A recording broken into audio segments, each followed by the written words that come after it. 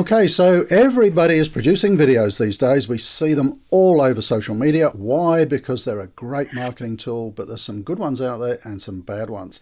So I thought we'd better come to one of the experts in the industry, Daniel Steinhauer. Welcome, Daniel. Great to have you join us. Hey, Rob, thanks for having me, mate. I appreciate it. I'm going to embarrass him and flatter him. I've known Daniel about 10 years, and Daniel is my mentor in all things video and running events and all this kind of stuff. It's kind of what he does. So, Daniel, how about 3 or 4 key tips for people who are wanting to produce some really top-notch videos?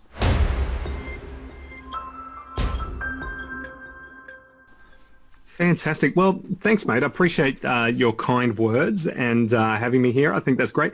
I think it's a very simple system, I think, for video production, and that is the old who, what, why, and how. So the who is always the who is your message for, and that is the customer. So you're not coming from the perspective of what you want to portray. You're actually doing it what your customer wants to hear, and that's really important in languaging and style and things like that. You know, so oftentimes businesses are trying to add those things of their own personality and things, but just remember that the person that you're trying to reach is your customer. And so if the video needs to be a certain way or a certain style, just do it, you know, because it's going to connect with your customer. And then, of course, there's the what, and that is, what are you actually trying to portray? What are you trying to actually say? What's your message? You know, the old message, market, media match. Do you remember that one, Rob? Yep. There was a Mal Emery used to say that, message, market, media. If those 3 things don't come together, you won't ever be able to connect your marketing perfectly, you know. Right. So that's the what, you know. And then, of course, there's the why. So why are you actually doing a video?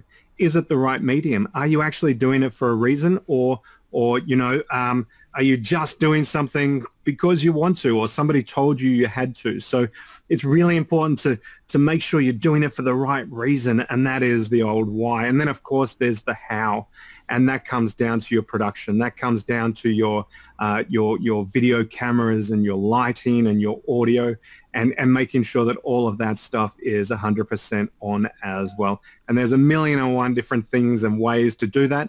But you know, Rob, if anyone wants to reach out and ask questions about that, they're more than welcome to. But those 4 things, the who, the what, the why, and the how, I'd say that they're my 4 top things when thinking about video marketing for business and for just in general. That's it.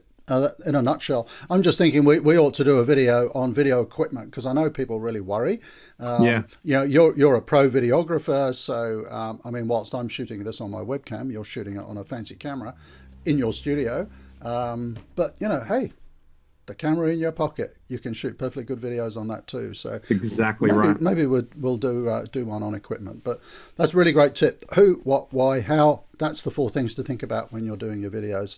Excellent tips. And if you've got any questions on that, depending on what platform you're watching this on, do type your questions in, and we'll answer those. Well, probably Daniel will answer them. And is it okay if we put a link down below somewhere, Daniel, so that people could reach out to you if they want some advice on this? Yeah.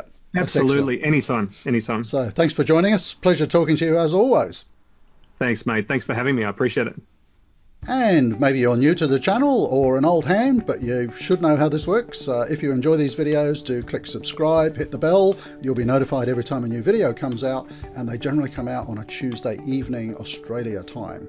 And don't forget to put your comments and your questions down below. We'd love to get those. Thank you for watching, and see you next week.